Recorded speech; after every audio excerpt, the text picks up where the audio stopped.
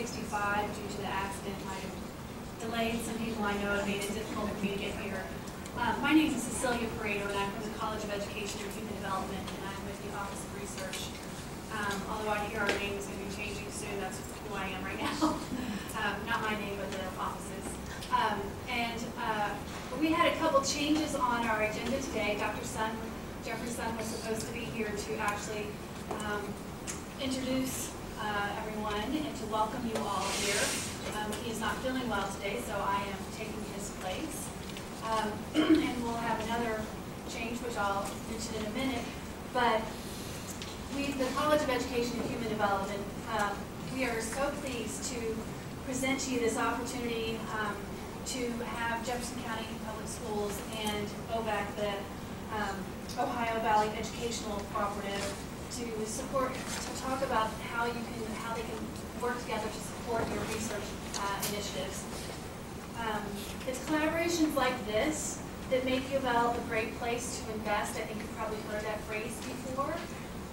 But like the newly released 2019-2020 strategic plan, this program's goal is to improve the ease of impact of partnering with the university by building and stewarding mutually beneficial relationships that support student success, faculty productivity, and staff development. So I want to thank JCPS and OVEC for agreeing to speak with us today so we can ease the process of partnering on grant proposals and making our collaborative research effort successful. After our speakers share their wisdom, we're going to have a panel discussion from some U of L faculty who have successfully collaborated with JCPS or OVEC, so they can share some of their secrets to success in collaboration. And then we're going to open up afterwards for question and answers to the panel and our speakers. So without further ado, I'd like to introduce our speakers. The first person's name you see on the list here is Becky Crump, and unfortunately, Becky was unable to be with us today, but she sent in her place a very capable person on her staff, and her name is Julianne Morris. She is a grant developer at the Resource Development with Jefferson County Public Schools. She has more than 8 years of experience as a full-time grant professional. She's worked for Bullitt County Public County Schools as the district's first ever district grant writer before joining Jefferson County Public Schools in 2015. In this role, she leads the development of federal, state, and foundation grant applications, conducts grant writing workshops, and district and community groups. And like me, we're both compression plan trained, as is Stephen Lynn. And you are too, aren't you? I forgot about that. And Dr. Leslie Taylor, which you might be hearing more about because it's becoming more and more popular. Dr. Leslie Taylor is going to be here talking about, she's the Research and Evaluation Specialist with Jefferson County Public Schools, and she has been conducting research in cognition and education for over 20 years. Currently, she coordinates institutional research for JCPS, chairs the JCPS IRB, and assists with evaluation, data statistical analysis, and recommendations for district and school initiatives to ensure alignment with JCPS priorities as well as the state and federal regulations. That's a mouthful. It's a lot. Previously, Dr. Taylor was a research scientist for a human resource research organization, which is HUMRRO, where she assisted multiple federal, state, and district education agencies with program evaluations, curriculum and instruction evaluation and alignment studies, on-site school evaluations, and improving state accountability systems. Dr. Taylor holds a PhD in experimental psychology from the University of Louisville Department of Psychological and Brain Sciences. We'd also like to welcome Dr. Stephen Lynn, who has the title of Research and Evaluation Specialist at Jefferson County Public Schools, and he is the lead. He leads the program evaluation work for JCPS while conducting internal and grant-funded research. He is also a member of the IRB committee. His work aims to bring understanding and insight for decision-making through an analytical lens. Dr. Lynn came to JCPS after working for Kentucky Youth Advocates as a policy director, focusing on economic and health policy analysis and legislation impact evaluations. He is also a practitioner for trade, having taught secondary mathematics as a classroom teacher at Ballard High School. Dr. Lynn holds a PhD in education and social change from Ballard University. So without further ado, welcome to all of you, and Julian, you have the floor. Thank you, Cecilia, and thank you all for having us today. We've got a few emails here for you to get in touch with us, and there are copies of our PowerPoint presentation out front if you didn't see them on your way in. So that's how you can contact us. So let's start with a few facts about JCPS. A lot of people don't realize that JCPS is the 29th largest school system in the U.S. 81% of all children in Jefferson County attend the district. We have 169 schools with 98,361 students. That's pre-K through 12. We have a majority of our students are students of color, 57% non-white students, 43% white. And we have 12,393 special education students. This one, I love this stat, 125 different languages spoken by our students. Just kind of shows the diversity. And 63% of our students are eligible for free or reduced price meals. It's just a brief overview. We have over 6,700 teachers in the district. 85% of those have a master's degree. And JCPS has 432 of the state's more than 3,000 teachers with national board certification.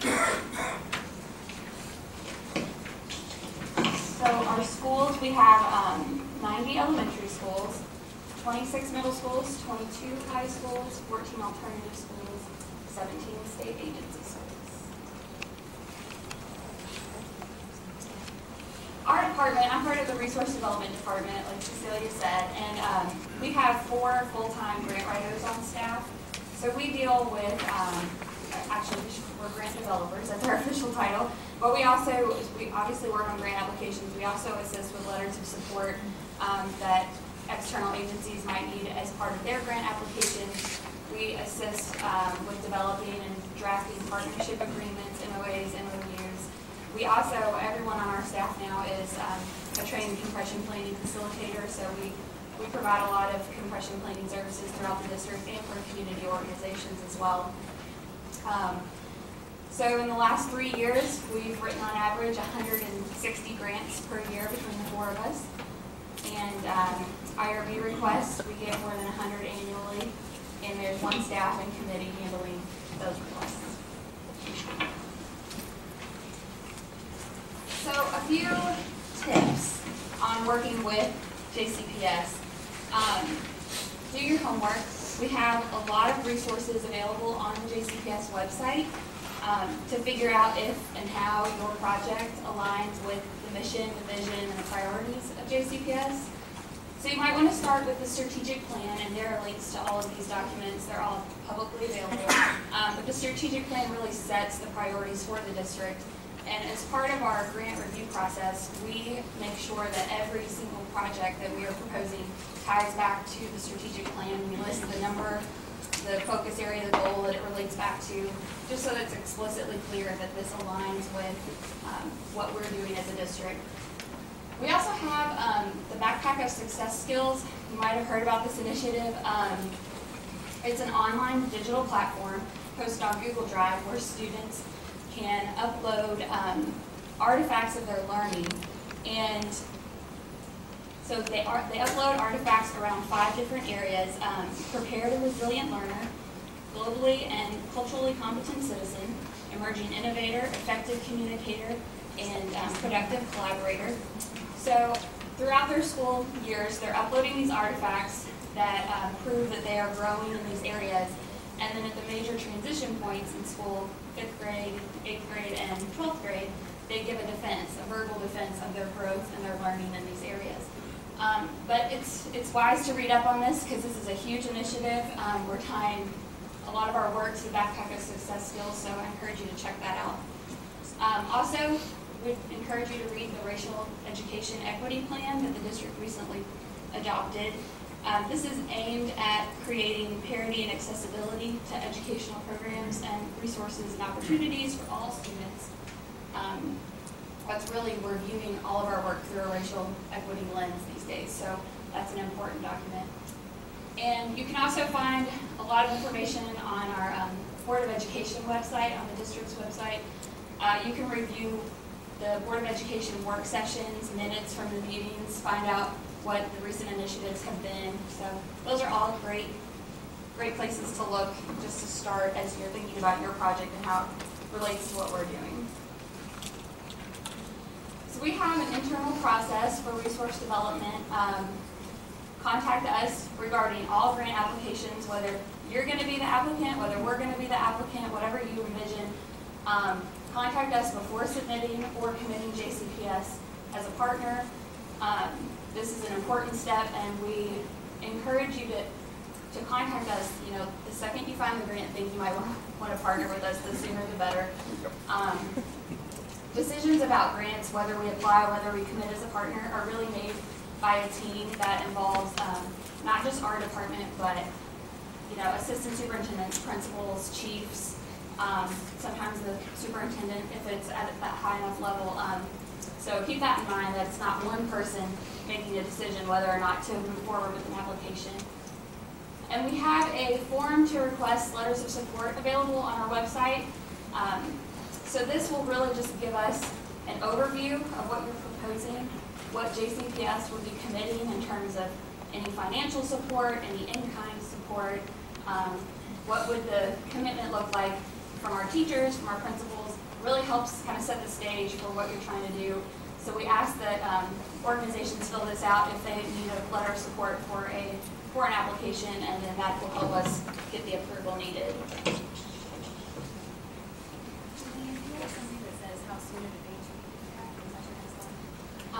So we ask at least 5 days in advance to get those letter of support forms submitted. That will give us time. The superintendent is who signs letters of support, so we need time to send it through the process, so at least 5 days. But ideally, you will have been working with us from the minute that you realized you wanted to work with JCPS, so hopefully we'll have a longer lead time than a week, but a minimum of a week. A few things to keep in mind.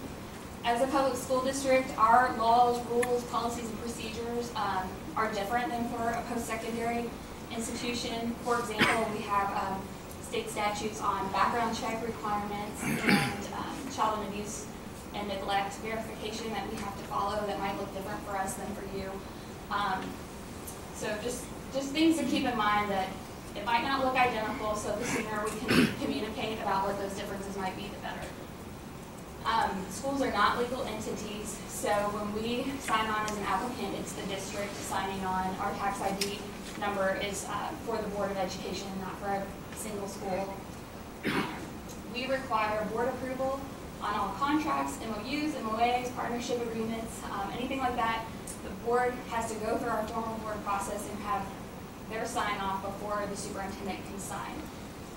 They meet once a month to conduct business. So we like to tell you all that it takes about 6 to 8 weeks to get an agreement on a board agenda. So we need quite a bit of lead time. That includes the 6 to 8 weeks includes review by the assistant superintendent and chief, whose area your project impacts, as well as our general counsel. Have a lot of people looking at that to make sure it's good to go. So here are some key dates to keep in mind. The budget process for schools is typically completed by the end of February. So again, if you have a project that's going to impact the coming school year, they're already setting up their priorities, the way they're going to spend their money in February, or by the end of February. So the sooner you can approach us, the better. PD plans are for the summer are determined by the end of March. So again, if your project involves a lot of teacher PD, the sooner we know, the better. And the principals can tell you whether or not your PD plan would fit in with what they already have on tap. And then spring break and the testing window. Spring break is always the first week of April. Testing windows 2 weeks in mid-May. These are hard weeks to get in touch with anyone. Principal, a lot of people are out of the building, out of town. If you need signatures in those weeks, that can be very challenging. You might get lucky, and the superintendent might be in, but he might also be gone. So just keep that in mind as you're planning out your project completion calendar, and just basically black those out, and will be my advice, and assume you don't have access to people during those weeks, just in case. And a few challenges that we've seen over the years, and that have come up as we work with external partners. So working in CSI schools, and CSI are comprehensive support and improvement schools. So CSI schools have more constraints because they have very specific turnaround plans that are approved by the state. It can be more challenging to partner with them just because of those constraints and their very strategic focus on the school turnaround work. It's not to say you can't do it, it's just be aware that those constraints are in place. We have more than 20 CSI schools currently, although that number probably will change in the next couple weeks as state test scores are released. Professional development. So sometimes this can be a problem. Teachers are required to do 24 hours of professional development per year. If you're proposing professional development, just keep in mind a lot of teachers complete their professional development early in the school year, and once they hit that the required limit, they're not required to do additional. So be thinking about that. If that's part of your project, think of incentives to get teachers to participate. Just keep in mind that because of the teacher contract and regulations on that, it can sometimes be challenging to incorporate a lot of PD as part of a program. It's not impossible, it's just you have to think of ways to make it so great that they have to be there. New curriculum, that's another area. The principals and sometimes even SBDM have to sign off and approve on new curriculum. Keep that in mind as you're looking at projects. And a lot of times with new curriculum comes a requirement or a need for training and professional development. Short turnaround time, I kind of touched on this a little, but we always say the second you find a grant and you think you might want to partner with JCPS, give us a call. Even if it's not set in stone, even if you're not positive you're going to follow through on it, give us a call so we can start thinking about ways we can partner, and it'll give us time to get the right people at the table and make sure that you have enough time to complete the process that we have to go through. We get a lot of calls last minute, like, I have this grant due in 3 days, and we really want JCPS to be a partner. And it's just very challenging to create a high-quality proposal that really benefits our students in that short of a time frame. So again, even if it doesn't end up working out, we'd rather you call us sooner than later. It's always a challenge if JCPS is listed as a partner in a grant but not directly involved in the project planning. This happens more often than you probably think, where people don't understand they need to discuss it with us before listing us as a partner. Anytime you want to work with our students, even if JCPS is not committing any money, any in-kind support, if you want to come into our schools and work with our students, we need to be involved in the planning process. Kind of goes back again to making sure that everything aligns with the district's vision and mission and priorities, and also that we're following all the rules and regulations that we need to. And again, committee match, even in kind, that has to be, we have to discuss that ahead of time. And another challenge is requests made during testing. During that testing period, that's just a challenging time for schools. They are so busy. Principals are always busy, but during that time, it can be hard to get enough time with them to discuss and really pull together a strong proposal. So just keep in mind that requests made during that time, it might be a bit more of a challenge. And that's all I have for you today. I'm going to let Stephen take over.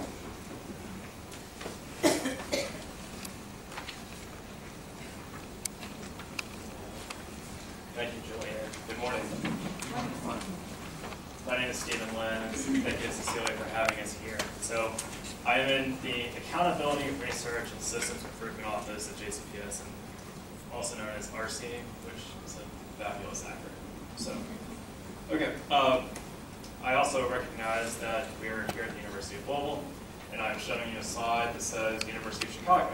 So, this is something that, this is a model in which we really try to subscribe to when we talk about research in schools or a school district. We want to know if something is relevant. Is it going to sustain impact? Are we going to have a partnership? It doesn't matter. So is it relevant to our students and our staff? At the end of the day, we are here for our students. We're here to help them learn. We're here to help them achieve and to grow. So is it relevant for our students and the staff that is serving them every day in the classroom? Is it going to make an impact? Will we actually be able to help move the needle on a lot of our student work? Is it a partnership? This is interesting because sometimes we're going to help the school district, but it really isn't, are you doing something to us or for us and not with us? So how can we collaborate and do and conduct research within our schools? It doesn't matter. What's relevant right now? What matters to our community? What matters to our students? What matters to their lives? And how can we move that forward? So this is something that we kind of really subscribe to and want to move forward. And I'm sure we don't partner with the University of Chicago, but we're here today with you all. So this is something that we could possibly look into in the future. So a lot of our work is regarding how do we access the information that the district has. JCPS has a lot of information on a lot of students, a lot of staff, and a lot of longitudinal information. So how do you get it? That's the big question, right? So we have a kind of a framework here. This is our approach. There's a lot of public information and data requests that come into our office. There are things available to you that you may not recognize or realize if you're new to the city or if you've been here for 30 years conducting research. We may have something on our website that you may not know is there. We also have non-public information and data requests come through our office. That comes through a lot of data management partners. That sometimes requires data sharing agreements or other types of agreements that our office or resource development develops. We also do program evaluations in our office for internal purposes. Sometimes we've done external ones for community partners or in collaboration with local universities. And we also do traditional research. Although not as much, we do Dr. Alyssa Taylor, and all of our team really does try to do some research from time to time. So, how can we access this information? The public information that is available on our website can be a gold mine for you. We'll get there. But there is a significant amount of information that if you can't find it, you can ask us, or you can submit an open records request. As a public institution, I'm sure you all are very aware of the Freedom of Information Act and how information can be available. Much of what you need or what you want can in fact be found through our website. And I do apologize for our website, it is not the friendliest. So, are they going to get this electronically? If they ask. So you have your handouts. Handouts really don't help with hyperlinks. So what we're going to try to do is we'll try to get you, if you need the links to all of these sources of information, we can try to make that available to you. So just reach out to Cecilia and we'll get this to you. So here are a few things that are available for you to use, extract, and use it basically for whatever purpose you may need. We have what we call JCPS data books. Has anybody accessed that before? Okay. Okay. Jason, yes, you have. So the JCPS data books, in short, it is annual information that provides frame-reduced lunch counts by school, enrollment counts by zip code, by race, by school. And all of a sudden you start seeing academic data, non-academic data. It's all at the school level, so it's not identifiable. However, you have aggregate level information all throughout the data books. That is a valuable source in our office. Actually, my team, what we do is we collect this every year, and the new ones will be published late October. So for last school year, you'll start seeing all this information. You'll have projected enrollments. You'll have actual enrollments. You'll have attends or resides. Resides, anybody know what resides means? Neighborhood school, kind of, but not really neighborhood school. Basically, there's probably 100 or so indicators that we capture in the data books that you're free to use for grant applications, for just traditional research, what have you. That is a fabulous resource. If you just go into JCPS, actually just Google, I think, JCPS data books, it'll take you straight there. So we have it at the elementary, middle, and high school level. What is not in there is alternative school information. We protect our alternative school students at great lengths. There's school performance data also on our website. That's pretty much aggregate level K-Prep data. So looking at where we have been, where we currently are. Obviously, you're not getting the current test scores because they're not publicly available yet. But once they are, they'll be here. You can start seeing the aggregate level information for school performance data that's summative. School profiles. Let's say you want to do some grants or grant work or even a research project at a school. You can go find their school profile. That school profile has budget information. It has staff information. It has achievement information. It basically lays out anything you really want to know about that on the surface level. Without going into a school, you can use that as information that's freely available, and it has to be posted on our website by Kentucky statute. KDE, the school report card. We are just finishing that up, all the verification process and the cleaning of information. The school report card will be available in October, so just here in a few months, you can go on to KDE's website and access a plethora of academic data, behavior data. You can look at demographic information. You can find things like how many Wi-Fi enabled devices are in a school. And so if you want to do a project about technology, you can go find a school that has maybe 50 Wi-Fi enabled devices. You won't because we have more than that, but there are some discrepancies in information, and you can see where there are gaps in resources based on the school report card. The National Student Clearinghouse is something that a lot of universities are familiar with. This is a partnership from post-secondary institutions and the school districts. What this is it's a massive database of students for the last, I believe, 15, 18 years. What it is when a student leaves the school district, you all track them, you follow them, you monitor them, you report that information back to the National Student Clearinghouse for our students, so that way it helps you and it helps us. So you can see where they've been, how they're doing, where are they going, and then we can say how successful are our students? Are they graduating with a bachelor's degree within 7 years? It's surprising how much we can use this information to follow our students over some time. Are they completing an associate's degree? Are they going to college but not completing? Or are they going to the military? So that type of information, the matriculation information, is there for all universities in the region. So it's a valuable resource. It's on our website, and we had that report for, I believe, the last 5 to 10 years. So it's on our website if you want to find that information.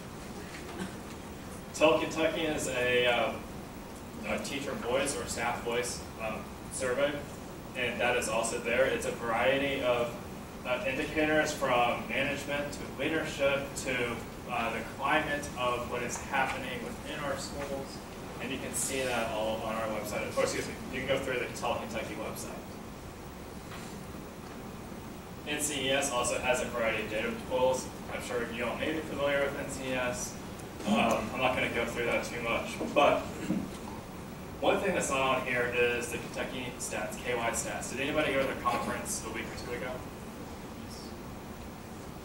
KY Stats is it's a state agency that was created through legislation, and they are in Frankfurt as part of a collaborative effort to have a longitudinal data system for Kentucky. You can go to their website and request basically anything and everything you can think of. It is following students and where they are to post-secondary or not post-secondary. So where are they going to work? Where is the labor market? You can find a variety of information through their website. It's kystats.ky.gov. They're a valuable resource. They have all of our information and then some. They've partnered with KDE to basically obtain anything and everything on a student. You will not get identifiable information. So what you can do, which I learned very quickly, was, hey, if I want a data set or a match group, they will create a match group with their students. They have every student in the entire state. So they are open. They are a good resource. If we can't work together, or if we don't have what you need, you can go to them and talk to them. So let's get back to what we do. So our team employs 7 researchers at the PhD or EDD level, and this is kind of what we do. You can read.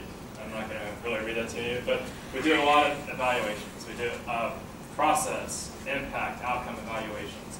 We do internal research studies, a lot of analysis and investigations on a variety of indicators. So in addition to all of our local universities, who we do partner with on a variety of projects, you can see here that we also partner with organizations across the country.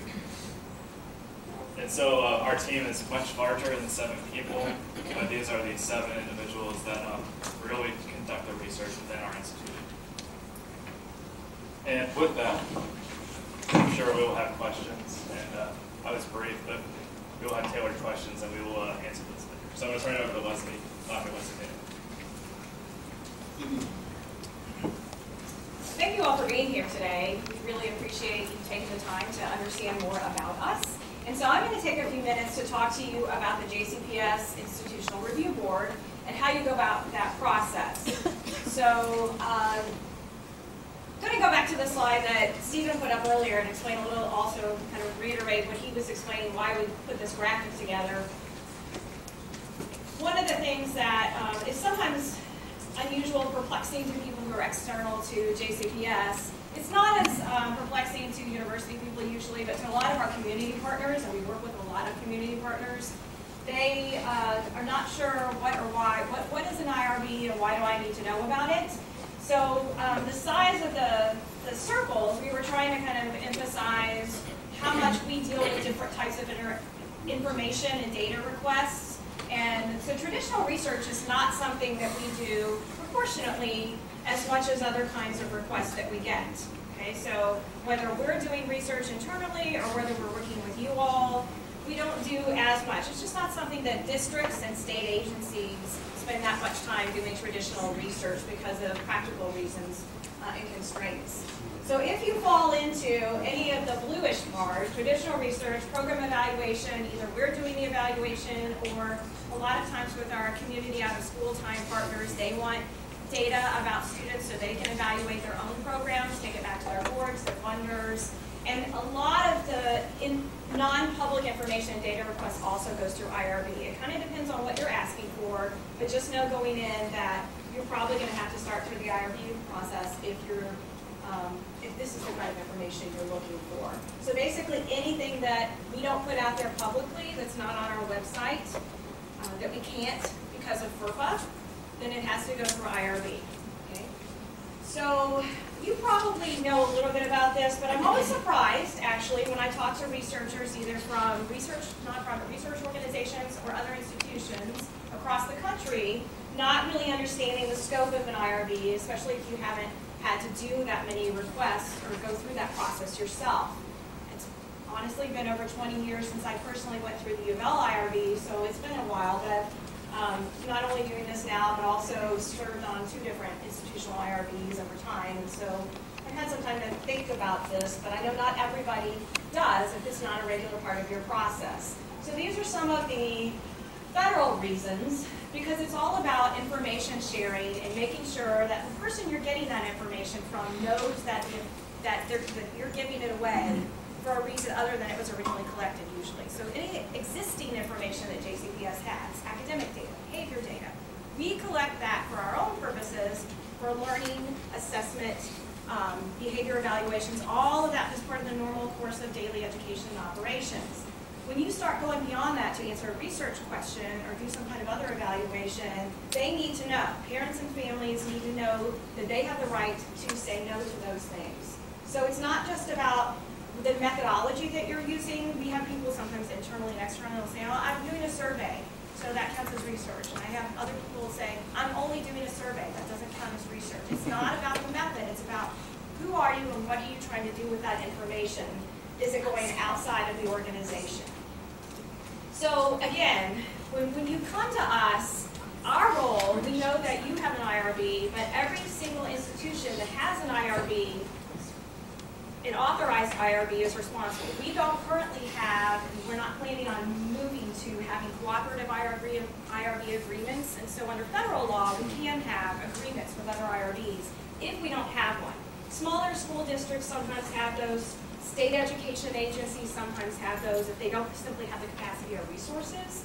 So our fundamental function is to protect our students, our families, and our staff. And that is the lens we will always go through to figure out whether or not we can allow something to happen. So we are required to look at, as are you, protection of human subjects and FERPA laws. And so they are not the same thing, but they both intertwine. So the informed consent process is always going to be the front end for our IRB, and what conditions we stipulate for how we do information sharing. For any of you all who have gone through the data request management system at JCPS, it's kind of like an FTP site. So it is a secure server. That's the whole point of doing it. So when we ask you to do that, that is so we can often share information back and forth for you in a secure way. And we also need to make sure we have the right protections in place. And so that could mean different contracts, which we include as MOUs and MOAs and sometimes data sharing agreements. So all of that we will help funnel you through with the IRB process. Now, I'll say a couple of other things about that in just a minute. So we follow exactly the same federal guideline, federal regulations. So if you've gone through your institutional IRB, you will be familiar with that. There could be some difference in interpretation sometimes, but remember, it's because we have to go through the lens of vulnerable populations. And so that is going to be the threshold that we always use to think about whether or not it can happen in our schools. We also have married the processes of looking at the federal requirements and balancing that with what JCPS needs. So Julianne and Stephen talked to you a little bit about make sure that what you have is something we need. JCPS policies and procedures are kind of changing right now. So there have been some changes in the past 1.5 to 2 years in federal regulation, not a ton, but we're taking this opportunity district-wide to look at all of our processes and procedures. And so one of the things that we're doing is aligning each of these different internal processes. So it used to be the case, I wouldn't say they were entirely isolated, but IRB would meet, and then you would have contracts, and then data sharing, and open records requests, and we all kind of talked to each other, but we didn't have really strong written procedures to make sure that there were no conflicts. We are changing that so all of that gets considered at the same time.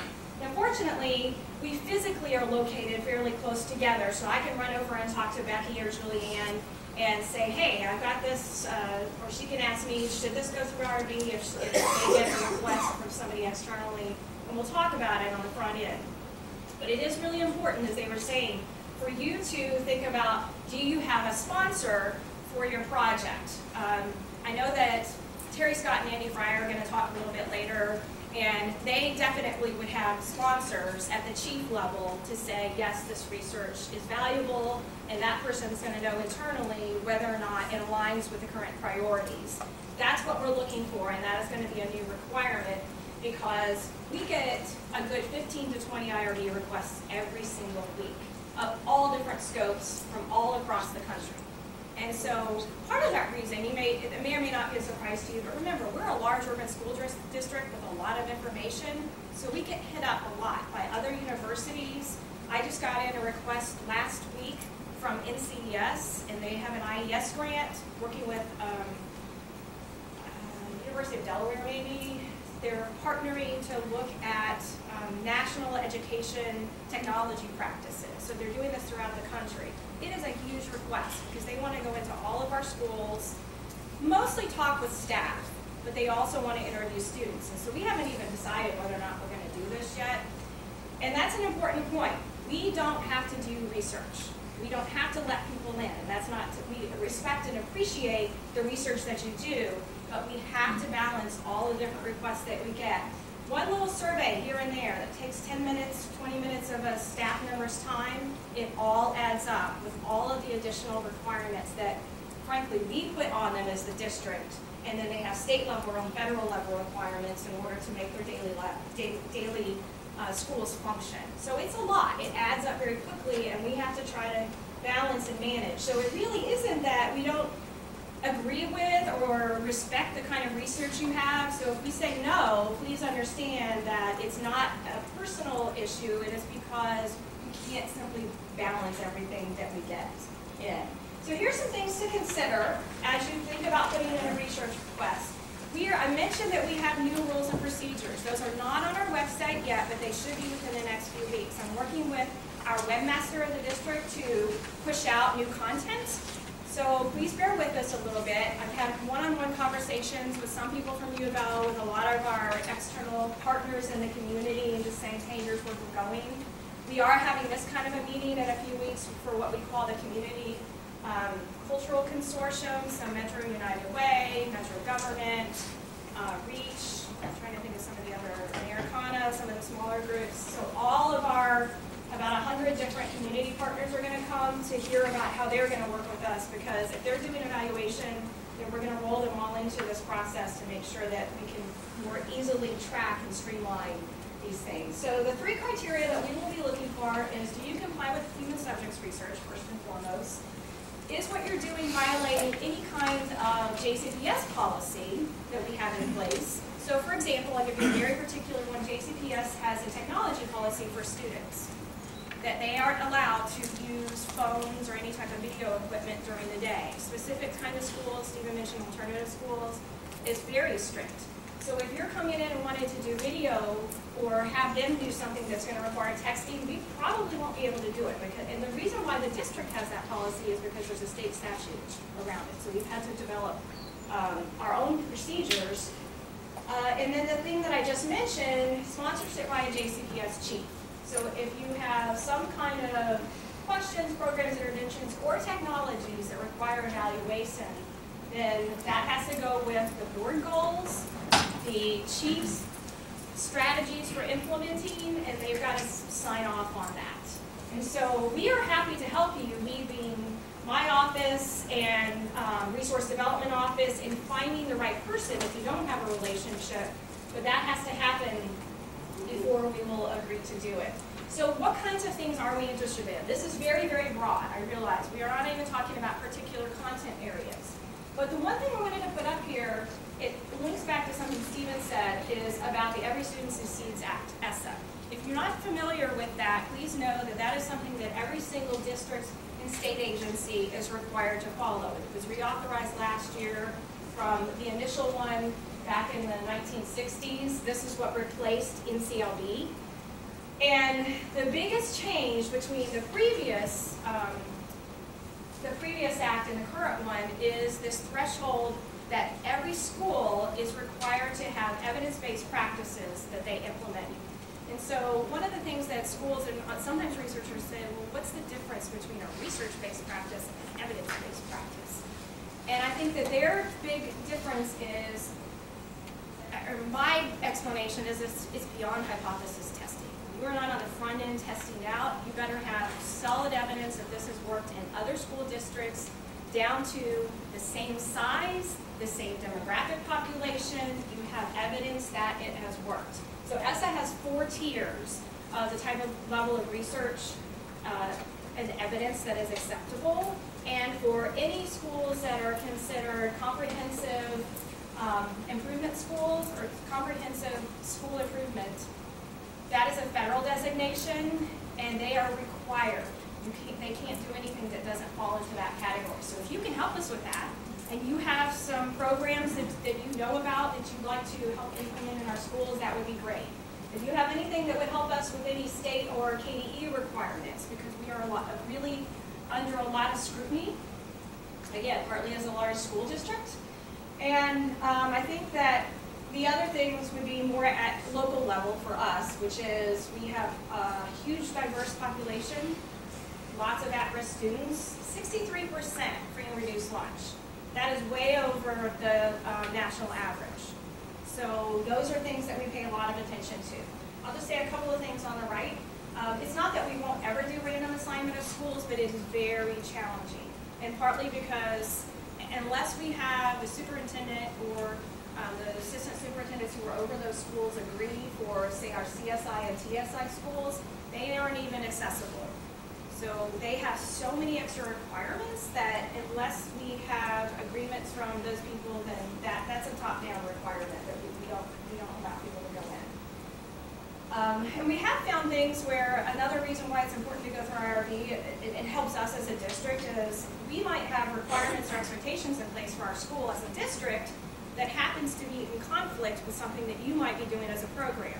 So the district just implemented a reading program at many of our schools, and there was a particular project coming in, not through U of L, I don't think. And it turned out that for the schools that they wanted to go into, it was going to directly conflict with the requirements that they were going to have in order to implement this particular reading program. So we had to say no because we had already agreed to and were on board setting up the reading program internally. So that's something to think about, is if you have any of those kinds of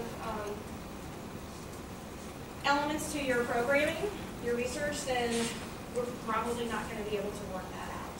But we do want to partner with you if there are things that will be mutually beneficial to us. Do you have any questions right now, especially for those of you who may have been around for a while and this is a little bit new to your experience with the JCPS IRB process?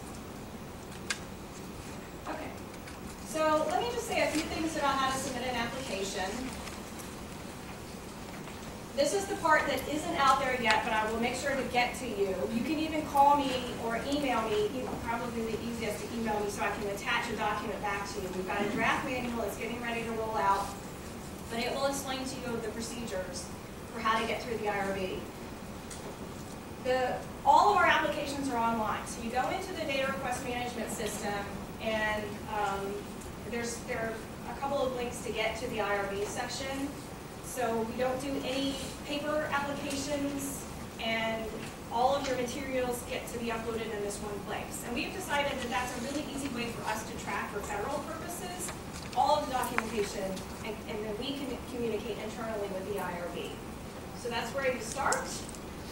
And if you're going through IRB, then very likely you're going to need an informed consent form. That's probably why you're going through the IRB. So just know that. I know that most of you probably have your informed consent form from U of L. That's probably something that we will, in the near future, may want to review with the U of L IRB, because we've noticed that there are consistently a few pieces that don't really align with JCPS policy. And we're aware, though, that if we ask you as a researcher to come back, you've got to go through that process again. Even if they can expedite it and make little changes, it's a change. It's a modification to an IRB. So we're thinking about and how to work on that so that they both work well together and we don't create extra issues for you. This may not apply as much to you all as it would to our community partners, but in case it does, some of you may or may not be used to using what we call a community partner form. And we also have something called the JCPS video release form. So instead of having all these separate types of consents, we're just going to have the informed consent. Really, the release form, the videotape release, is just for our schools to use. They collect these at the beginning of the year from families, so that when they have good stories or information they want to share with the media. And so it's not really for external purposes, and we're definitely using it for that now. Community partner form is kind of broader, a little more vague, so it won't apply. All right, so if you have any questions, you're happy to email me. And it's not that I don't want to talk to you, but I would think email is probably the best way as a starting point, and then I can schedule a time to talk with you about it. Because sometimes I can just send you procedures or information back faster than you're going to be able to get to me at my desk. And there are also other people who can respond as well. Under construction, just meaning that, as I mentioned a couple of times, we're not quite there yet, but we're going to put it out there. So please hold tight. Feel free to contact and ask us for information. And I think that's a couple other things we'll tell you about our process. So think about these things as you're planning to submit. The other thing that one of you all mentioned that during K-Prep season, that's a challenging time. But the district policy is we don't allow people to come in for the first 6 weeks of school or during the testing window. That makes it very difficult. There's only a short time that you're allowed to come in. And I've mentioned most of these things here. But the one thing that I didn't mention, number 5, is that our IRB, because we get in so many requests and it's very challenging, we have district staff, community partners, since that's a requirement of the federal guidelines. We are shifting to a 4 time per year cycle. So we're going to a quarterly basis for our full reviews. We have been doing them monthly and then every other month, and it's still inundated a lot of our staff. So we're going to 4 times a year. We rarely exempt people from federal regulation. We sometimes will do expedited review, and we can let you know that once you put your application in. But just know that that's what you need to gear towards if you're going to put an application in, that it's just been so challenging for us to manage this process that we've decided to. And we've also looked at what a lot of other large districts do. Some districts only have gone down to 1 time per year. Some do 2. Some of them have started charging a $250 fee to even be part of the system. We don't want to go to that right now. So we're hoping we're going to try this out this year and see if this will help us to manage, because the number of IRB requests have gone up substantially in the past couple of years. We averaged about 100 a year for each of the past few years. I think that's it. Thank you all. So thank you to all our speakers. Thank you so much. We have another section to our presentation here, but before that I want to go ahead and give you all a gift for spending your time coming over here, presenting, navigating through our parking. Okay, so they mentioned in here earlier that these will be available. We're going to transition into a panel discussion right now. And while we're doing that, Steve, if you can hand out the evaluations that are set on the floor there. We have some evaluations, and there are only 4 short questions, and the 4th question on there is, do you want these digitally? So you can get to the hot link, so fill out the evaluation on there if you do want that, and I'll need your email address. And so we're hoping to do more things like this if it's useful, so please fill out the evaluation so we're able to continue doing that. Right now I'm going to introduce our next speaker, which is Jason Atkins. He is from, he's the Director of Development from the Ohio Valley Educational Cooperative. In over 10 years of grant writing and fundraising, Jason Atkins has helped organize, bring in more than $43 million in federal, state, and foundation and charitable funding. He is the Director of Development at the Ohio Valley Educational Cooperative, where he leads grant writing and fundraising efforts. Jason formerly worked at the Jefferson County Public Schools, and has also provided consulting services to several local nonprofits. He serves as a grant reviewer for federal, state, and foundation grant makers. In 2017, Jason earned his grant professional certification credential, and he trains others on grant writing through the Center of Nonprofit Excellence and the Grant Professional Association. So, thank you, Jason. Just a second, I'll get a PowerPoint pulled up here. I have the world's smallest USB port here, so I'm glad I didn't lose it.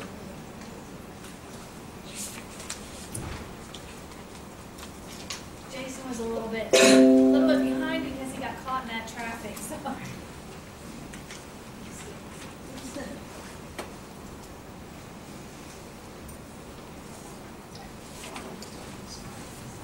We have pencils also if we didn't bring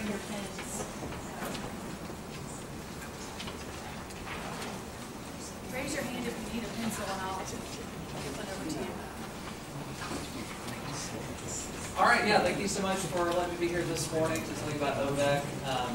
I'll explain who we are, some of the things we do. I also just want to second everything that JCPS folks said. I worked there for about 3 years as a grant writer, grant developer, and resource development right alongside Julianne. And I just want to say that those timelines they presented are critical. When I worked there, when folks were on the ball with the timeline, getting us information, we had a lot more success. And I also know other school districts across the country call JCPS to figure out their process. So they're doing it really well, and I learned a lot while I was there. So yeah, I want to tell you a little bit about OVEC. So anytime I have a meeting, I have to tell people who we are, what we do. It's just kind of a different type of organization. We're not a school district. We are an education support agency. And most states have a network of education support agencies, and they call them different things. In Kentucky, they're called educational cooperatives. There are 8 of them. They were established in the 70s by state law. And they started off doing services like bidding for smaller school districts to help them kind of manage some fiscal resources. But over the years, they've added some services as districts have expressed needs. OVEC is located in Shelbyville, Kentucky. Actually, though, for about 10 years, we were here at U of L, so it's a homecoming for me. We're one of 8 co-ops in the state, and I'll show you our region in just a second. Our governance structure, we have a board of directors, and that board includes the superintendents of the school districts that are our member districts. So they call the shots, and they represent what their districts need. We have a nonprofit division as well, the Ohio Valley Educational Foundation. If you would like to make a major gift and shape the future, I'll be hanging around afterward if you want to chat about that. There's our lovely logos there. All right, so our region. We serve a 12-county region, including Jefferson County and surrounding counties, and then going up the river toward northern Kentucky. Those 12 counties have 15 school districts. If you're new to Kentucky education, there are some independent school districts in the state. In our region, there's Anchorage Independent here in Jefferson County. There's Eminence Independent in Henry County. And then there's Frankfort Independent in Franklin County. So those are the school districts that are member districts. JCPS joined last summer, and we're very glad to have them as part of our co-op. They bring a lot to the table, and happy to serve them. Like I said, we have 15 school districts. I want to give you a little bit just kind of like of the demographics, the facts and figures about our region. Our school locale codes, we use this data. This is from NCPS, which Stephen mentioned during his presentation. But school locale codes tell you whether a school or a district, whether they're kind of urban or rural. We have one urban district, which you can guess is JCPS, is classified as a large city district. At least a few years ago, there was one rural school in JCPS. Do you guys know this? Ramsey Middle had a rural school locale code. I don't know if that's still the case, but so yeah, you guys are rural too. How about that? We have suburban school districts, and that's Bullitt, Shelby, and Oldham. That makes sense even just from your understanding of the region. Some town districts that feel kind of suburban as well. And then we have 6 rural districts. And depending on what kind of grants you're applying for, different federal agencies have different rules about what makes up a rural school or a rural school district. So if you're applying for a grant and you want to know about a region, contact me. Sometimes they use different measures, and we have some districts that if you were there, you would say, this is rural, but the federal government in that program doesn't think it's rural. So contact us if you're interested in learning more. There are about 270 schools in our region. 155,000 students. Actually, it's 154,450 last year. I think it's gone up this year. We'll know officially in October. I've given you kind of the racial demographics of the region. There's a lot of diversity in this area. Jefferson County Public Schools obviously is the most diverse district in our region, but Shelby County has quite a bit of diversity. Some of our independents are quite diverse as well. So, free reduced lunch percentage is 58% for the region. Typically, it trends a little higher than the state average, and we have districts that have a much higher percentage than that as well. And our students that are getting special education services, it's 12% for the region. All right, so a little bit about OVEC. Our vision is leading educational excellence. We support school districts in achieving their goals and supporting their students. Our mission is to support lead and inspire through professional learning, advocacy, and services. And then our foundation, which we've been working hard this year to give it its own identity, it has a mission statement as well, as we believe that thriving young learners are tomorrow's difference makers. If you believe that, talk to me afterward. All right, so OVEC is an education support agency. We have some services where we directly work with students. I'm going to share with you about those services. But we also have a lot of support services where we're working more with district administrators, principals, teachers, and how they help students. So I'll start with direct services, and a little bit later we'll talk about grant opportunities.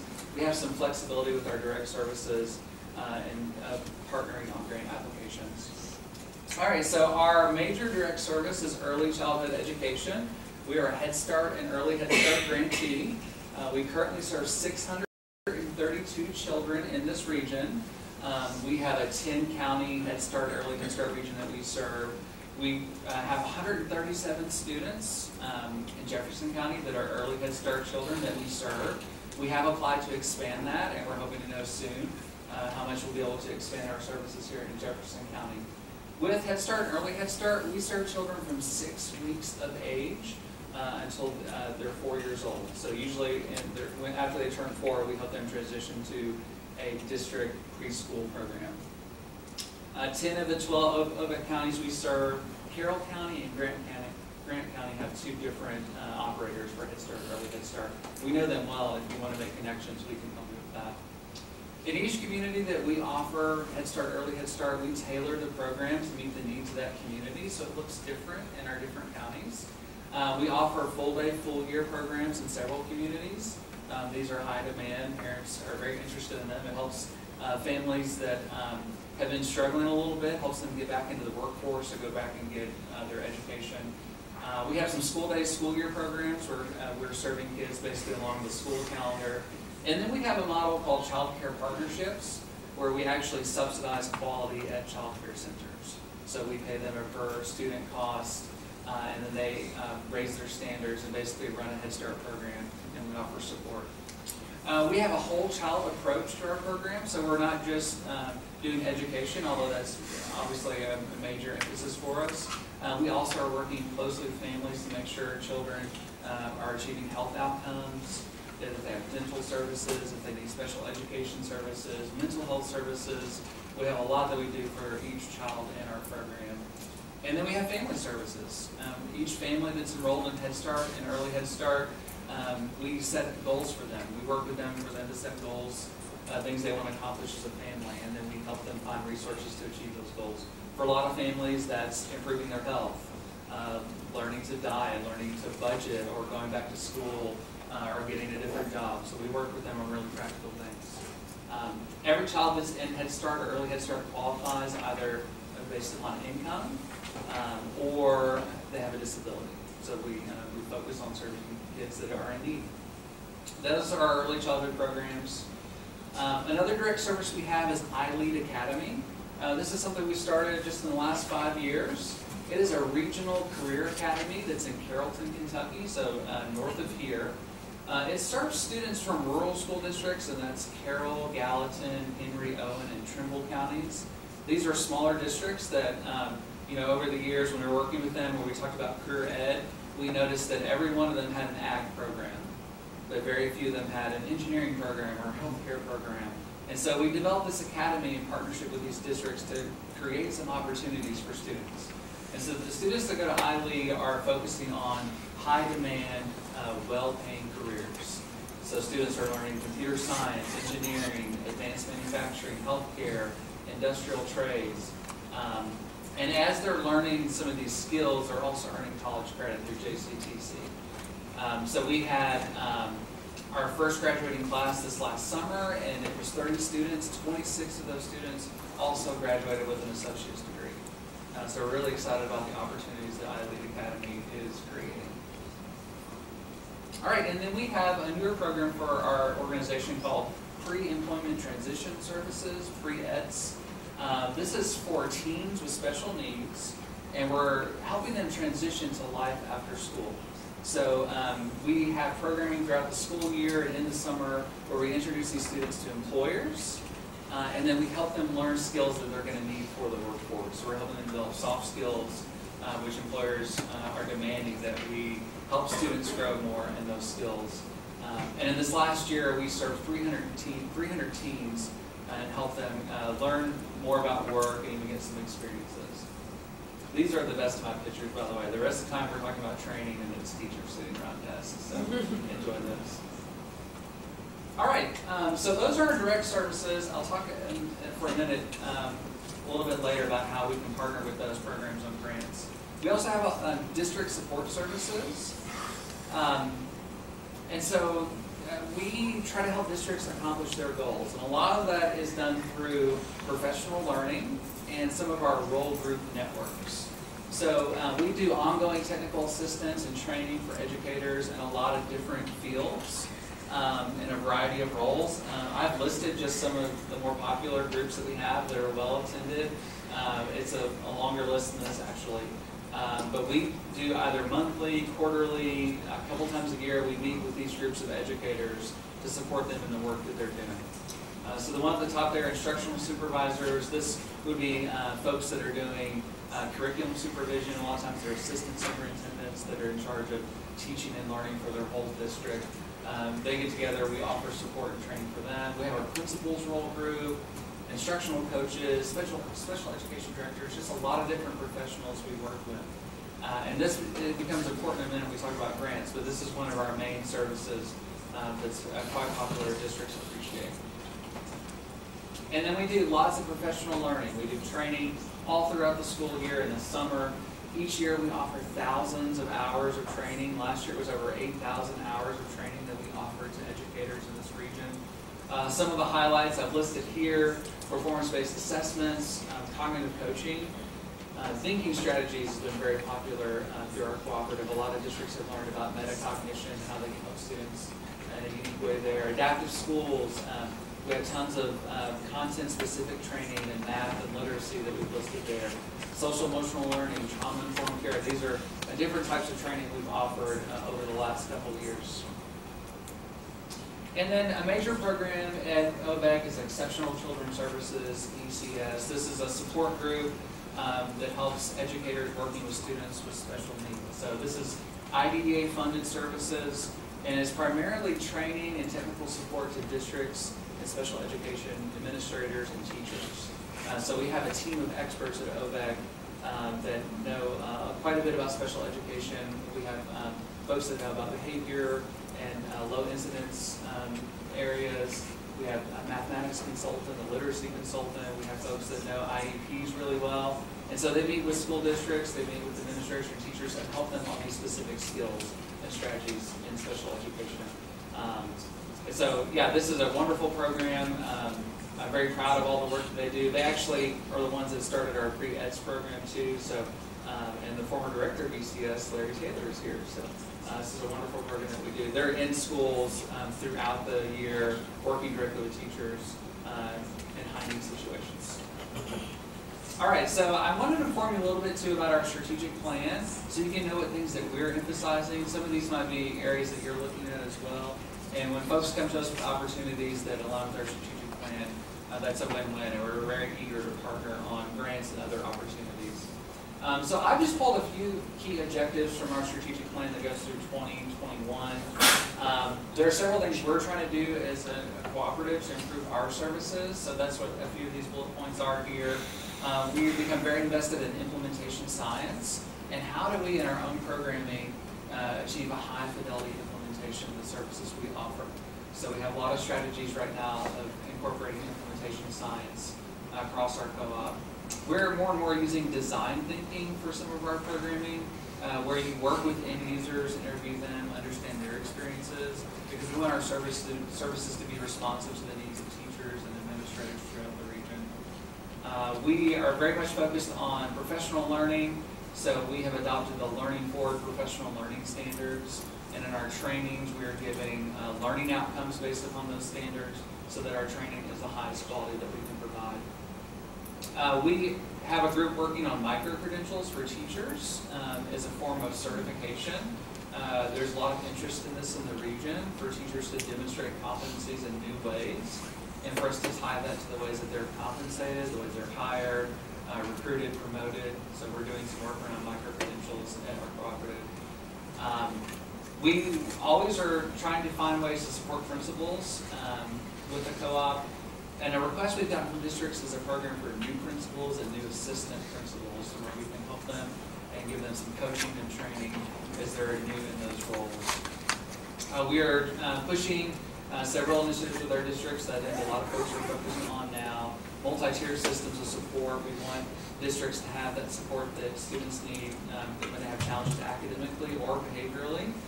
So we're trying to bring those RTI systems to the present to reflect best practice. And then trauma-informed practices are becoming more and more valued throughout the region. That's an effort that we're supporting in our different role groups. And then impacting my work, something from our strategic plan is we're seeking a diversity of funding sources. So we are primarily funded by grants, which is great if you're a grant writer, but also a struggle because grants go away, their policies change, there are barriers that happen when you're grant funded. So we're always seeking ways to diversify our funding. And I think that's just to show you that we're very interested in partnerships. So if there's a grant you're applying for, we are interested in sub-awards, helping you achieve the outcomes you're trying to achieve in your grants. All right, so here are some ways that we can support grants that you're applying for or programs that you are operating. I want to start first with our direct service programs. Again, that's early childhood, iLead Academy, and then our pre-appointment transition services. If you have a grant or a program, we can partner with you with these grants and programs. These are open to different innovations and different types of partnerships and collaborations. If we commit to a grant involving one of these programs, we have to make sure that it furthers the objectives of that program. And I do that by meeting with the leadership from those programs. And we also have to make sure that whatever you propose adheres to their requirements. So particularly with early childhood and Head Start and Early Head Start, there are just tons of regulations on what we can do to help children and families that we have to follow very carefully. So if you have an early childhood program or support that you're proposing, we have to make sure that it fits those requirements. There are a few levels of approval required at OVEC for any grant that we partner on. And so obviously I have to kind of approve it to make sure that it fits our priorities. Our CEO has to approve it as well. And then our program leaders have to sign off on it. And I've listed them here. If you go to our website, ovec.org, you can find contact for each of these folks that lead these direct service programs. All right, so with Exceptional Children's Services, from time to time, they make commitments to participate in other grant programs. And typically that will involve co-leading some training opportunities and providing some classroom coaching that's a follow-up to what you're doing in your grant. But that grant and those services, they have to focus on special education, on those groups of students. And that has to align geographically with the our ECS region, which at this point does not include Jefferson County, it's the surrounding counties. So you can reach out to us and we can help you know who we're serving. And I just want you to know, I know that matching and in-kind are important on grants, but this is not a source of matching funds for something that you're working on because it's federal money that comes to us, so we're not allowed to designate that for a match. All right, so our district support services, we can support your grant with these, with our role network groups and other initiatives we have going on. Our primary role through district support is we can recruit districts to participate in your grants. We can give them information. We can do that pre-award. We can facilitate that before you apply. We can share information with districts in a variety of ways and see if they're willing to commit and participate in your project. We can do that post-award. I'll tell you that is a riskier strategy, but we can commit to do that, to share information with districts, but at that point they may or may not commit to it. So it's always better to do this before you apply. And I really want to emphasize here our role group network meetings. We have regular meetings where we have a room full of 50 principals, or where we have all the superintendents from the region, or we have all the assistant superintendents from the region. This is a great way for us to recruit districts and schools to participate in programs. And it's also a way to train these educators. So if you're interested in a training program, we may have the vehicle in place already for you to meet principals and share strategies with them. All right, and some tips for successful collaboration. A lot of this is going to sound familiar to what Julianne shared, but I just want to encourage you to communicate about grant opportunities as soon as possible. I know that you're busy and you have a lot of things going on. We're busy as well. If you contact us, a few days before a grant is due, the outcome is not going to be great. You might get a letter of support that is very tepid. But if you can get to us sooner, we could really form a dynamic partnership. I would really suggest, I think JCPS would like this as well, that you start coordinating with us before the application is even available. Now, I'm not asking you to predict the future, but if you are into grants, you can look at appropriations and you can see what programs may be coming in the year ahead. And it is much better to have a conversation months in advance before a funding opportunity has been announced, because we all have more time, we can develop a better program together. Our CEO, Dr. Leon Mooneyhan, is the only person authorized to sign letters of support, contracts, MOAs, MOUs. I just want you to know that, because there are going to be times where you feel it might be faster to contact another staff member and get them to sign a letter of support. That letter would be meaningless. And grant reviewers should know that that letter is meaningless. So you need to work through me to get to Dr. Mooneyhan, and we can get you a letter that is that says something that has significant support and is duly authorized. And I just want to ask you to involve us in the grant development process.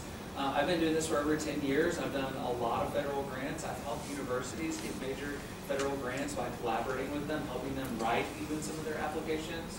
And so I just want to put that out there, that I can help you in the grant planning process. I can help you in the grant writing process. I can review your grant. That all depends on time, though. We have to have some time to do that. We need to be communicating even before the application becomes available. We need to be planning and working together to build this time. And then I really need you, if you are in research, to consider inclusive research designs. I can tell you that when I go to districts with opportunities that are very much oriented toward research, one of the first questions is there going to be random assignment of students in schools? They don't want some of their schools getting a resource, some of their students, some of their teachers getting a resource, and other schools not getting that resource. So if you have to randomize, one way we've gotten around this in the past a little bit is doing a delayed treatment, where basically some schools will get that service later on toward the end of the grant. And we found that some districts actually like that. They'll say, I would love to do that strategy, but I'm not ready next year. I could be ready in 3 years or 4 years or 5 years. So there are just other ways of producing high quality research that doesn't have to be a random controlled trial experiment. So those are just some tips for us to work together. I'm going to give you my contact info here, some more ways you can learn about who we are.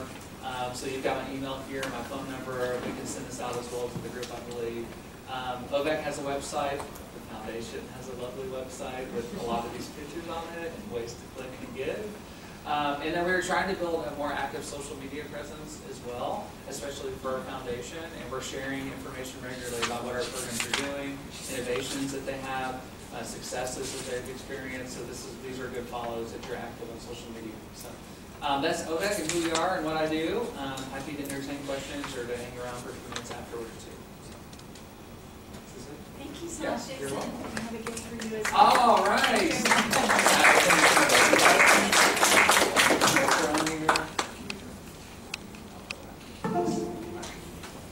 Oh, it's down here. Identified as people who have successfully collaborated with JCPS and OVEC. And so those of you who have to run out early, please put your evaluation outside the door. And so we really appreciate that. So we have with us Dr. Lori Norton-Meyer from the College of Education and Human Development. She works in the Early Childhood Research Center. We also have Dr. Terry Scott from the College of Education and Human Development, Department of Special Education. Then we have Dr. Andy Fry from the Kent School of Social Work, and Dr. Ben Fisher from the College of Art and Science and Department of Criminal Justice. And I've asked each of them to spend 3 to 5 minutes talking about what they did to make their experience successful. So I'm just going to hand it over to you guys. Thank you. Ben, Ben, you want to start? Sure, yeah. So my name is Ben Fisher, as you mentioned, and I don't know that successful is entirely the best word to describe my experience, but I'll talk about some of the successes and non-successes. Before I arrived at U of L, a grant application came across my radar that I applied for that I think would have fallen under the category of the non-publicly available data. So, you know, one of the things that I did, I didn't know anybody at JCPS, didn't know sort of how their system worked, but relied heavily on somebody who did in my department, Sheree Dawson-Edwards, and she sort of navigated getting support from Dr. John Marshall of initiating the DRMS, did I get that right? And going through that whole system, and that worked out swimmingly. Since then, I really wish I would have had some the list of things that are the do's and don'ts, the yeses and nos in the green and red columns. Found out recently, again, like folks have mentioned, random assignment is going to be tough. So there was a grant that came across my radar that required random assignment, and found out that wasn't going to work out. Another thing we were doing with photography, found out that wasn't going to work out. I think the reason Becky did give my name for this is because one of the things that I really have been doing is building relationships with folks in the district and really getting to know sort of where the momentum is around the things that the district cares about and where that intersects with the work that I do. So figuring out, you know, as part of the strategic plan, what are their goals, what are creative ways that we can make that intersect with the work that I do. To date, that, as I said, has been a bit limited in terms of the number of projects, but I've had lots and lots of conversations with folks, and Becky evidently finds that a valuable thing to have done at this point, so hopefully that bodes well for future collaborations. Andy Fry, Kent School of Social Work. I've been fortunate to be collaborating with JCPS for 15 years plus, and never take that responsibility lightly, I hope, and also never take it for granted, and so it's super validating to be asked to say a few words about what I think has gone well. And many things have gone well with that partnership over those years. In reflection, I think there's kind of two overarching pieces to the strategy, and then I started to think about those through the before, the during, and after projects. So this is similar to what you've heard all day long, is that it has to be mutually engaging, mutually beneficial work. So if we're asking for something or want something, it's probably clearer to us why it's so grand and meaningful and important to do that work, but it's really the burden is on us to help JCPS see how it would be beneficial for them and for their mission and their goals. And then the second thing is to secure champions, you know, at the educational level. If you're, you know, if you want something supported, you're in a much better place if you have principals, assistant superintendents, a director of a program who are advocating for it on your behalf. It really makes, I suspect it makes the research department's job a whole lot easier if they have somebody that would be directly affected by it saying, yes, I want this project. So before you ask, my thoughts are to offer your time and talent, right? If your first outreach is, I need something, it's probably not where you want to start off. So think about this as a very long-term collaboration, not as a single project. I don't think there's one way to do this, but you know, JCPS is, you know, they're forming committees, and oftentimes they put out people with outside expertise on those committees. They have professional development opportunities. Perhaps they need, you know, literature reviews or to assemble information that they don't have, you know, the time or the resources, but if you're willing to do it, they would love to use it. So just to get in there and find out where you can make a contribution and do that before you're asking if something would be a recommendation for that I would have. The doing it, right, so that during the project, just to do it well. I think the most important thing for me in that respect is how you hire your staff, right? The people that are going to enter the schools, whether it's for data collection or intervention, those have to be very socially savvy people. They have to be viewed as friendly. They have to understand schools and be able to navigate schools. If word gets out about your project outside that where you're operating, you definitely want it to be good.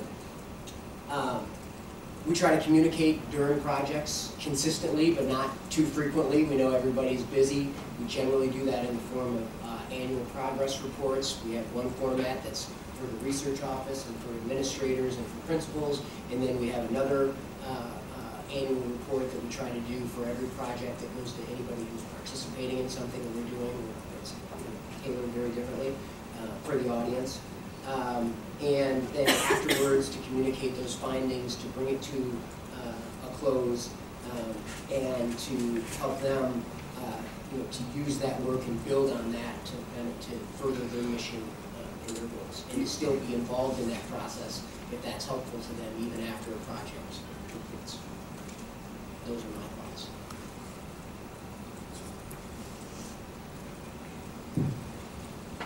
Morning. I'm Terry Scott. Is this on?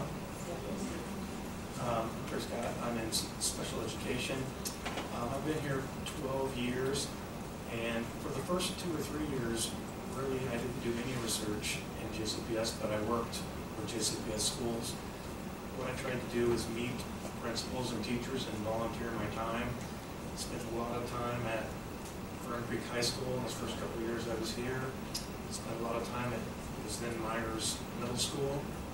I actually got 3 or 4 faculty with me, and we went to Myers Middle School at the start of the year and offered to adopt them. And we said, anything you want, we'll come and do. We'll co-teach, we'll consult, we'll do anything you need. And that turned into, 1, a lot of time there, 2, a couple of little studies, but the big thing I got out of that was some relationships that ended up being able to foster into bigger things. Every time we went to a school, and this is kind of echoing what Andy said, every time we've gone to a school, we've said, what would you like? What would you need? And then we've tried to build our research around what they need. That began with some very small projects, but when we found 2 or 3 or 4 or 5 schools that were all saying to us they wanted the same thing, we were able to kind of use that as a, what's the word I'm looking for? Springboard. No, keep going. I don't know, my brain doesn't work very well anymore. There's a word there that means, anyway. So we ended up doing that in several schools, and then that became a few grants that we wrote that were much bigger. And more recently, what that's turned into is actually the district coming to us and saying, here's some things we'd like to do, we'd like you to help us with. But all of that, I feel like, was built through trust.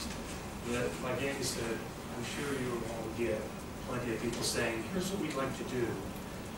And I think that there's not a lot of reason to take on everybody that comes to your door, but if you can say, here's how I can help you, and build some trust that this isn't all about me, that I think it's much easier than to get schools to come back to and say, here are things we'd like to do, here are things we think you could help us with. The other piece of this is that I think we tend to look at most of our research as school-based and kid-based, but there's a ton of research on teachers that I think is out there and ripe for the picking.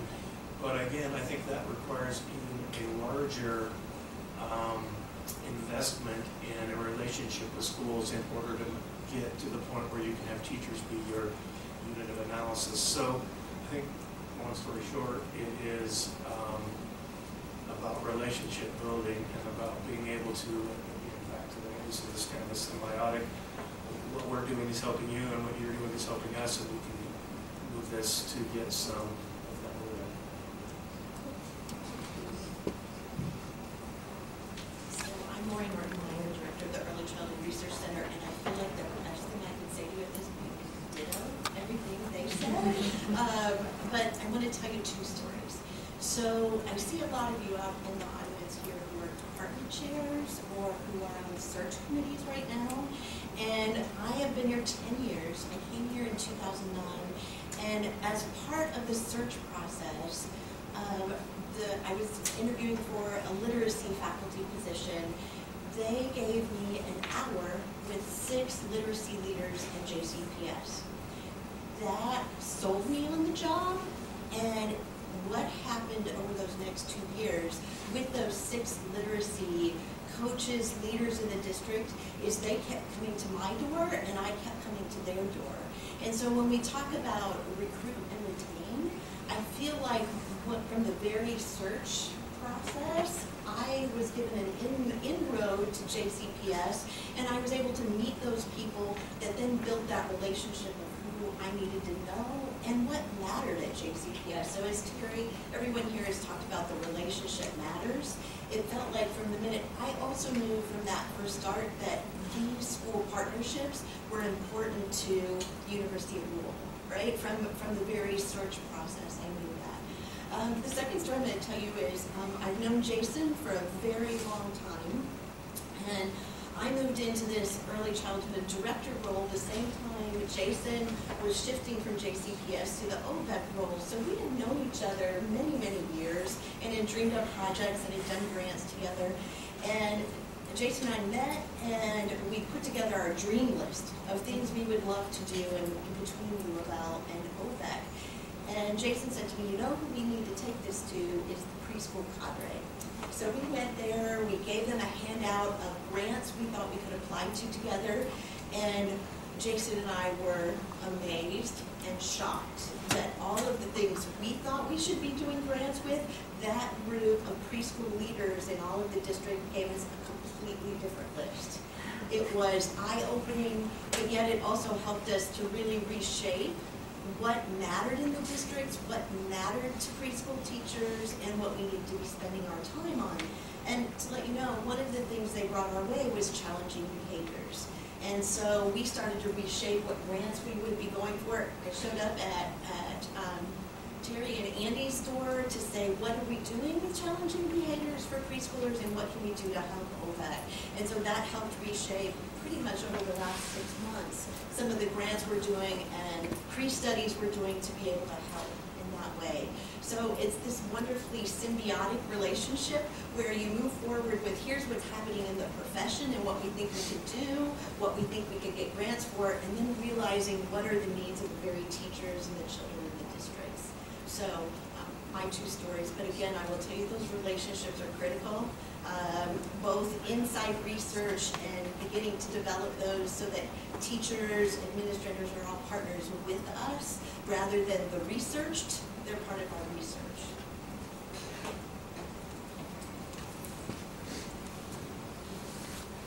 Thank you all. I think what I took away from that was the importance of developing relationships very early in your grant research process, well before you even develop your research question. Maybe you go and find out what the research interests of the districts are and what their needs are.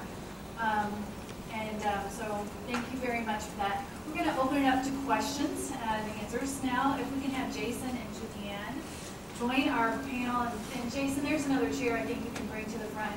So if anyone has a question that you'd like to ask, just please try and speak loudly so everyone can hear. Thank you. Health behaviors, particularly in early childhood and preschoolers, is really becoming a priority.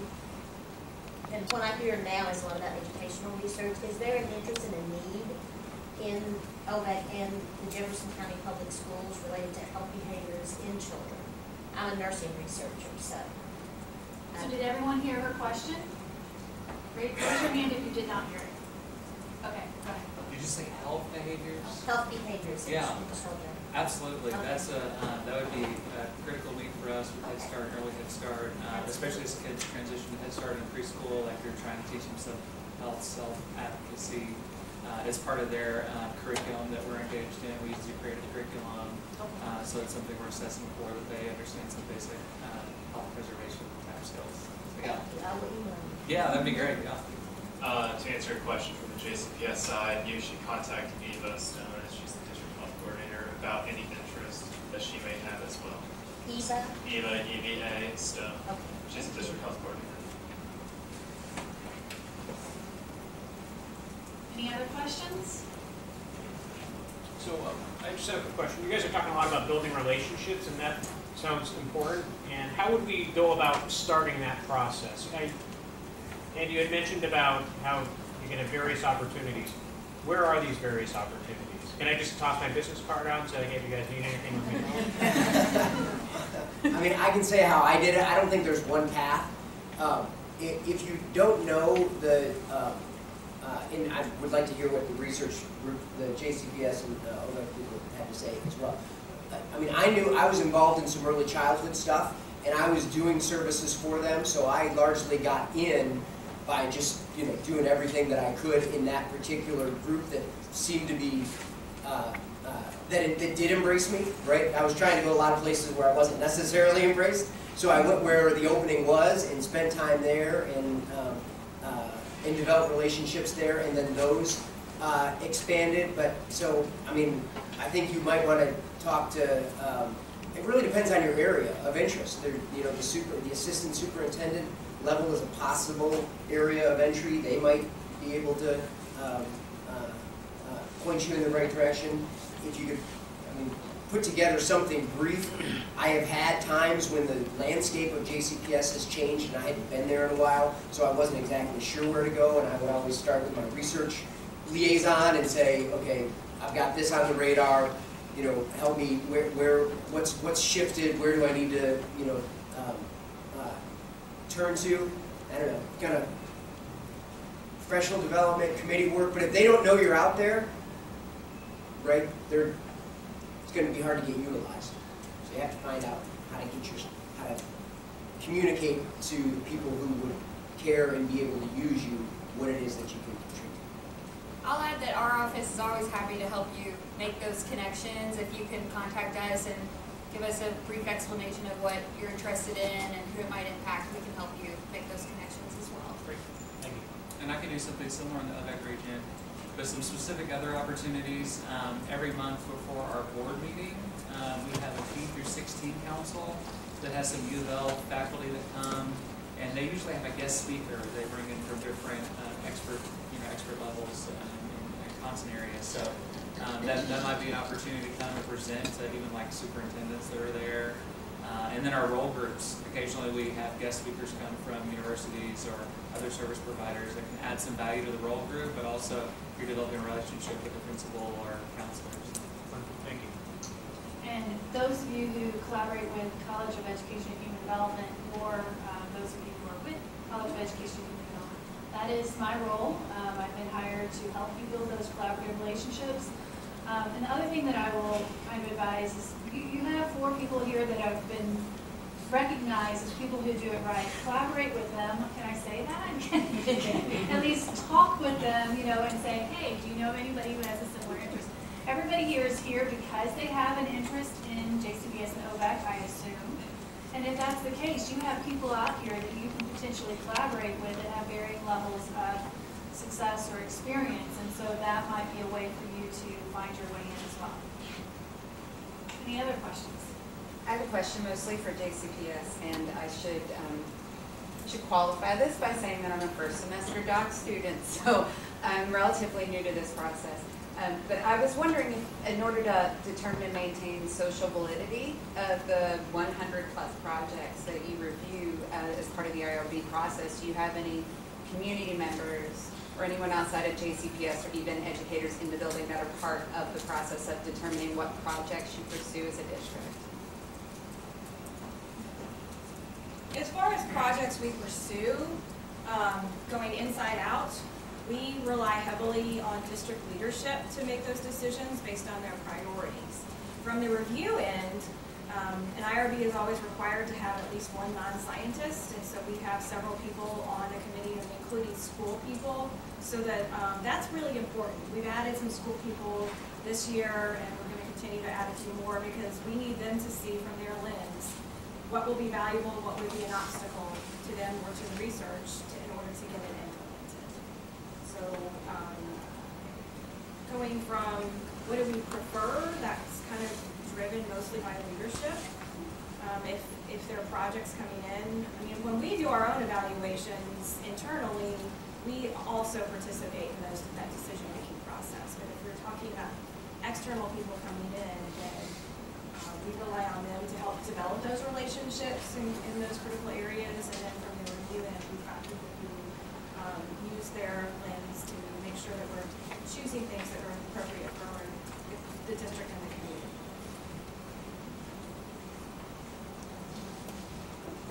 Other questions? Okay, so I want to thank you all for coming then, and the College of Education and Human Development, oh, here's our office name, Office of Innovation and Strategic Partnership, our new name, is here to build partnerships, advance research, and support productive innovation. We are grateful for the time and effort of our colleagues at JCPS and OVEC and the U of L faculty, so please help me give a round of applause.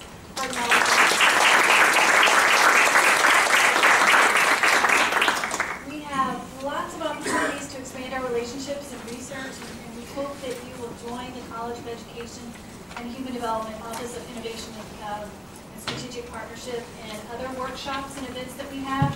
One way you can help us to have more is by completing the evaluation form and just dropping it off right by the food table before you leave. Yeah, so I already said that part. And then, so everyone here, like I said before, has something in common. That's an interest in collaborating with JCPS and OVEC. So if you have time, spend some time, get us staffed over here and find new partners. So thank you so much.